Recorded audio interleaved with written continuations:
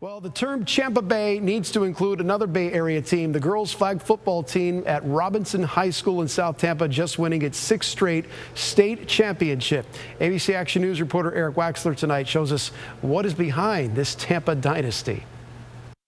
Winning is still a thrill at Robinson High School, even after the girls flag football team just won a 6th straight state championship. I feel like at this point they're just like, oh, they won again, okay, yeah. Head coach Joshua Saunders says after a few years where the Knights didn't win much, they changed strategy and commitment. We started doing stuff in the offseason. We started practicing a little bit more, just getting together.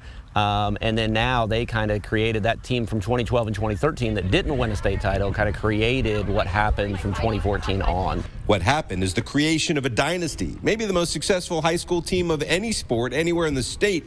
The Knights had a 55-game win streak at one point. The JV squad hasn't lost since 2011. It just feels like such an accomplishment to be a part of. It also builds stress because I have to keep up the dynasty until next year.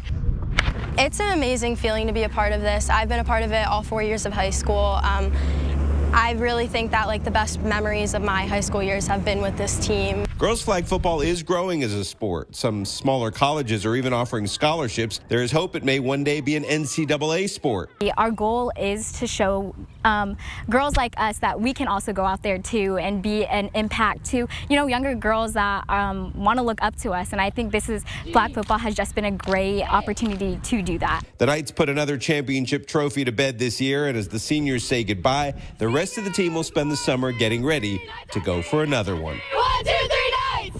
In Tampa, Eric Waxler, ABC Action News.